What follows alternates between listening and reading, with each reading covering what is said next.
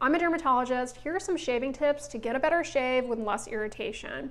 Don't press too hard and don't shave the same area more than once. Try as best you can to shave in the direction of hair growth. Always use a moisturizing shave cream or shave gel to lubricate the skin surface. Replace disposable razors roughly every 5 to 7 shaves, and don't store your disposable razors in the shower. It will dull the blades a lot faster. Instead, take them out of the shower and store them at your bathroom sink so they can dry in total.